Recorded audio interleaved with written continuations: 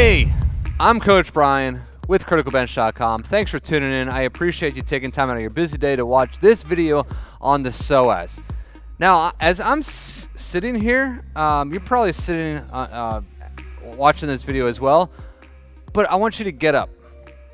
There's a reason why I want you to stand, is because since we're talking about the Psoas, it's important to know that the Psoas is abused and mistreated because of things like sitting down. So hopefully by the end of this video, you're going to go from seated to a standing position and have a whole new outlook on the actual Psoas itself.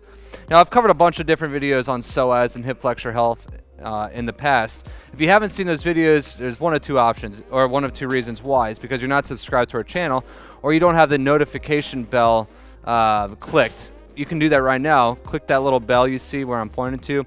That's going to make sure you get all the videos that we publish almost daily now. So this video is all about the Psoas. Real quick, the Psoas, or you might know it as the hip flexor. There's actually two parts of the hip flexor. You got your iliopsoas. So the psoas is one of the muscles within that hip flexor region. It's responsible for two things. Primarily, it's responsible for bringing the knee up to the chest or flexing the hip, but also laterally stabilizing the spine. So if this side is, you're laterally dipping to one side, this side is going to be engaged just a little more, not a lot. It's not a prime mover, but it is a secondary muscle used in that movement. So let's talk about the importance of the hip flexion and all that it does. We walk, right? We step up, whatever. We lunge down. All of these movements are directly linked to the Psoas. Now, you might be saying, hey, what is the Psoas? I've heard of this. I don't know exactly what it is or where it is or whatever.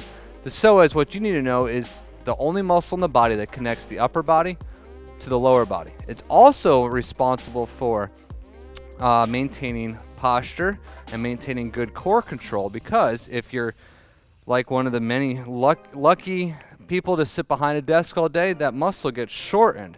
And if it gets shortened too much, you're going to get into some injuries. You're going to get into some extreme tightness that might be uncomfortable and unbearable when you do stand. So what you need to know about this is that it connects from the lower spine, runs through and over the hip bone, and connects the upper part of the leg.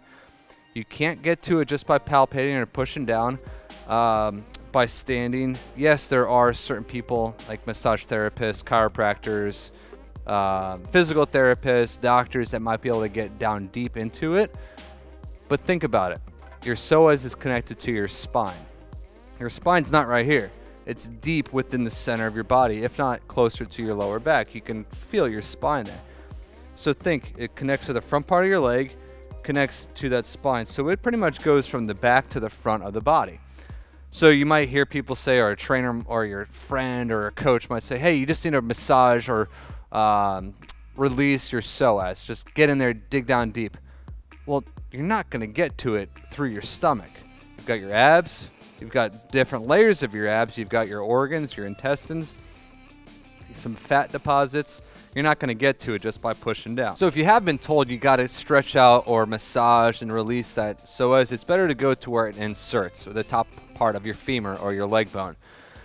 That's a little more superficial. It's more towards the top of the surface, so that is a little easier to get to.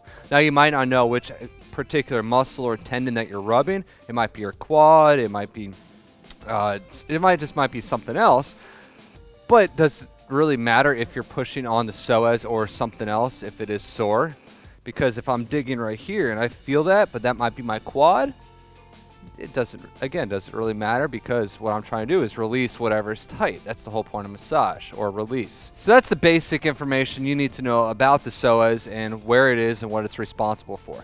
Now, before we actually get into some stretches and exercises, you need to know one thing: anterior pelvic tilt. Now, if you suffer from anterior pelvic tilt, and there's a good chance you are, it's because you sit all day, your hips are in an anterior pelvic tilt position. You need to know about posterior pelvic tilt. That's the opposite of the anterior pelvic tilt. Let me break it down for you pretty simple. Picture a 5-gallon bucket full of water. level as can be, no water is dipping out, but it's right up to the top. If you're going to tilt the bucket forward so water is flowing forward away from you, that is anterior pelvic tilt. Posterior will be just the opposite. The bucket's tilting towards you, water's coming out the backside. Think of your hips the same way. You've got your hips. This is your 5-gallon bucket. If your hips are tilted forward, you know, you kind of have a protruding rear end, an arch in your lower back. Your stomach sticks out a little bit. And this is very common amongst people who sit a lot.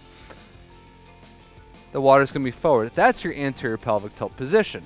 That's not necessarily a good thing. What you want to do, in order to effectively stretch the psoas, you got to tuck your tailbone underneath you, tilt the bucket backwards. Now you're in posterior pelvic tilt. This is the position you have to be in when you see me doing these 3 stretches, followed by a couple of exercises. You always have to be in a posterior pelvic tilt position. Again, I can't stress that enough. I see a lot of people at the gym, even on YouTube, just saying, hey, do this quick stretch, do this, you know, do this, but they neglect the positioning of the body, which is the most important thing for anything. Okay, so with that said, here are the 3 stretches that you need to use, again, within posterior pelvic tilt to hit that psoas. First one's going to be on the bench. I'm going to stretch out my right hip flexor here, tucking my tailbone in or back. Now I'm lowering my body to the floor, using gravity to help stretch out that hip flexor. You can hold this 10, 15, 20 seconds, go to your level of comfort, but again, you want to stretch this out. So that means you'll have to be a little bit uncomfortable as you go. So as you can see, anterior pelvic tilt here, posterior pelvic tilt. I'm just simply tucking my tailbone back, squeezing my cheeks together, lowering down as low as I can. That is one exercise that you can use. Second exercise is similar, but you're going to go to the floor. Okay, half kneel position. I'm in a neutral position here. That's anterior pelvic tilt. I feel absolutely nothing going on in my hips. Watch this. That's all the difference right there, is going from there to here. Brings a whole different level of discomfort within that hip. Of course, it's going to radiate down to the quad because your quad inserts up here. Excuse me, originates up here. So I'm holding this stretch, pelvic tilt back. You might not see it, but I feel it. Do this a couple times and you'll feel the difference. Do the same thing on the other side, obviously. Now what you want to be mindful of is that one side most likely will be tighter than the other side.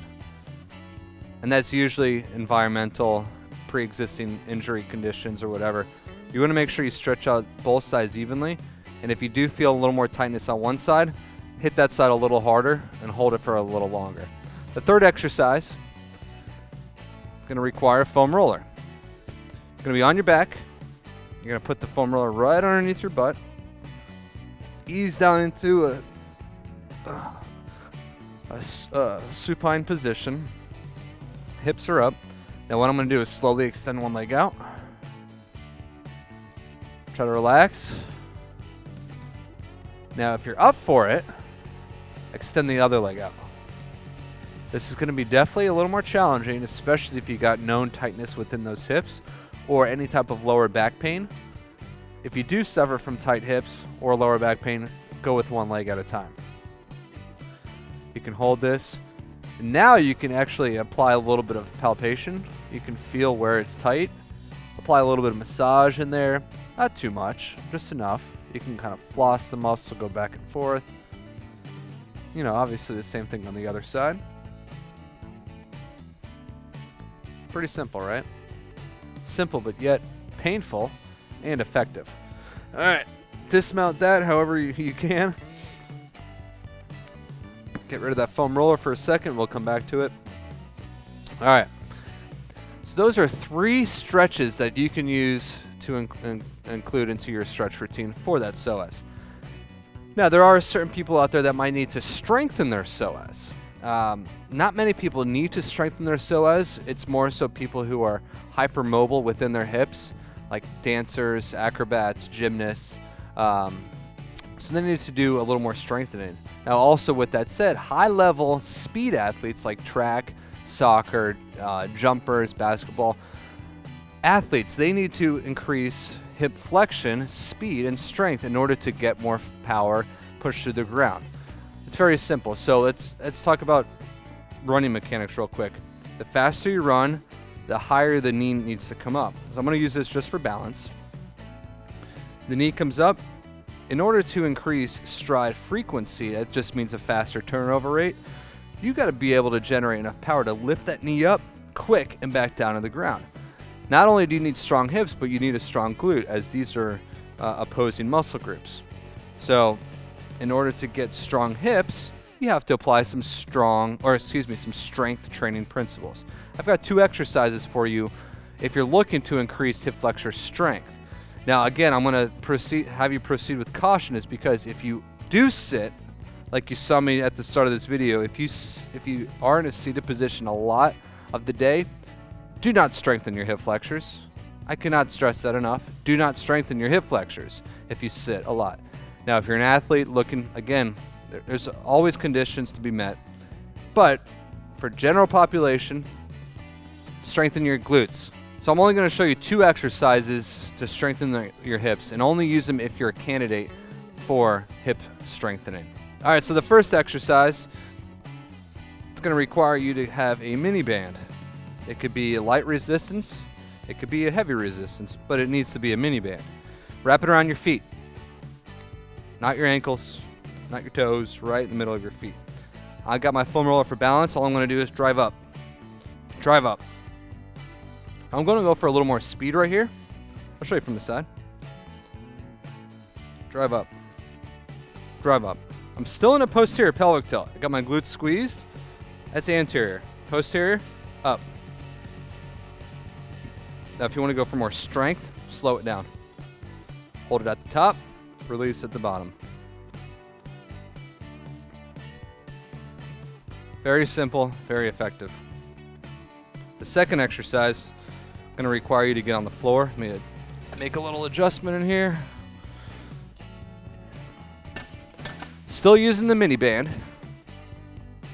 You're going to wrap it around some point on the ground. Doesn't have to be a bench. It can be, I don't know, it could be anything that you can wrap it around. Flat on your back. Posterior pelvic tilt. Pull the knee in. Release. Pull in. Release. Now you want to make sure that lower back is pushed to the floor. That's going to brace your core and stabilize. Pull in. Release. Pull in. Release. Obviously, you're going to do the other side. But now, if you want a little more resistance, all you need to do is change the band or scoot back. That's all you need to do.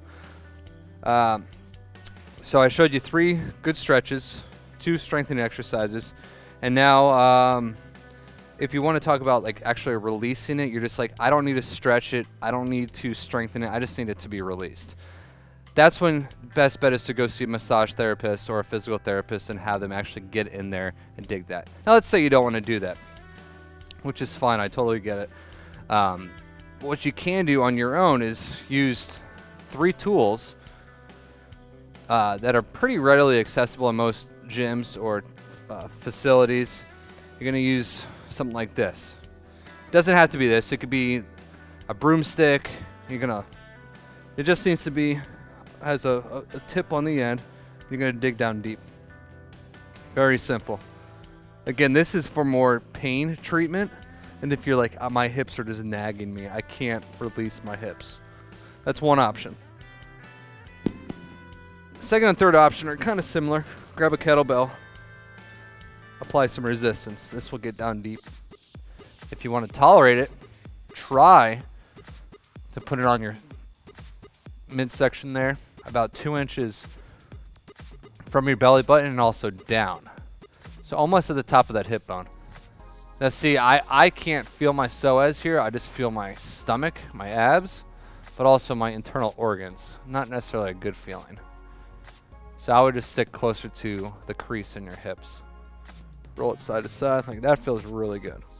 If you don't have a kettlebell, but you've got a 25-pound plate, grab the plate. Same thing. Push down. You can even extend it to intensify it. The reason why you have your legs shortened is because that muscle balls up, it contracts, even though it's a relaxed state, and you're able to get it a little better. So that's it. That's your Psoas. Everything you need to know about it. You've got some massage techniques, you've got some basic 101, you've got some stretches, and you've got some strengthening exercises. Don't abuse your Psoas. Treat it with respect. Take care of it. And you're going to see, once you start focusing on your hips, everything is going to be affected. Upper body, lower body, and also on the inside. So hopefully you can apply these principles into your training and see some great success.